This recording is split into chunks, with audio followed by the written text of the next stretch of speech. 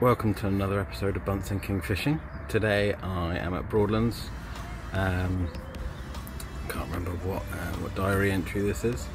I'm on my own. I'm on peg 14, which is to sort of between the two islands, in the corner of the small island. Going for obviously carp. I've got one rig out that's actually kind of catfishy, or big carpy, so see what we can pick up there.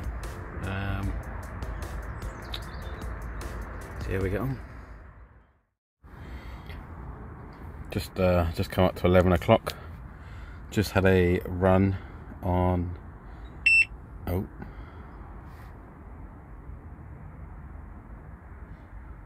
That's my middle rod. Just had a run on the right hand rod, which is between me and the swim next door, of which there's no one there. As soon as I got out there, the beach stopped.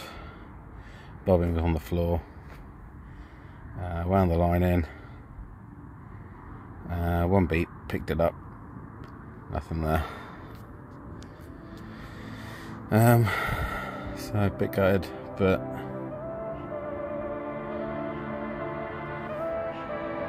getting beeps, so the fish are there. Hopefully they're carp. So it's just after midnight, and the rod that went off earlier has just gone absolutely crazy. Had such an issue. It's taken out my middle rod, but I got it in the net. And it's a good looking fish, so let's see. There you go guys, 22.5, which is actually a UK PB for me. Well chuffed. Time to get her back, sort all these rods out. So I think the alarms went off about 45 minutes ago.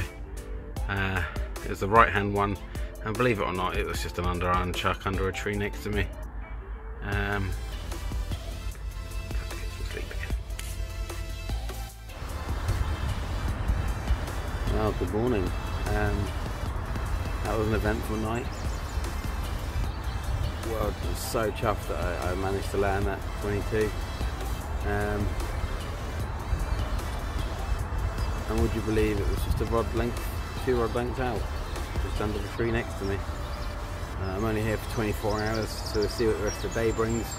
It's due to rain at 5 o'clock, which is when I'm due to go home. But I'll keep signs out, see if I can see anything. And if I see any fish showing, I will definitely aim for them.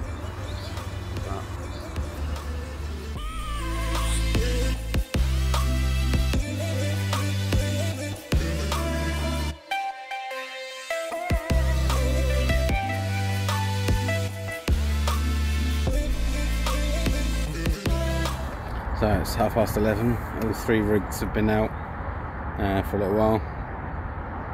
As you can see here, there's something a little bit different. But unless you try, you don't know. The corn there you see is mega corn, and just in comparison, that's a size 2 hook.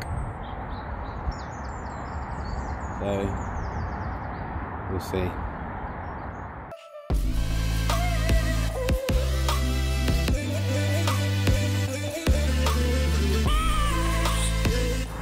Well guys, it's coming up to 3 o'clock. It's supposed to start raining at 3, so I packed up because I don't want to go home with wet stuff. As you can see, I've just got the rods and the mat and the net to go. I'm going to wait it out for a little bit longer, see if anything takes, and while I do that, I'm going to watch this heron, because I didn't realise how shallow it was at the island. He's standing up.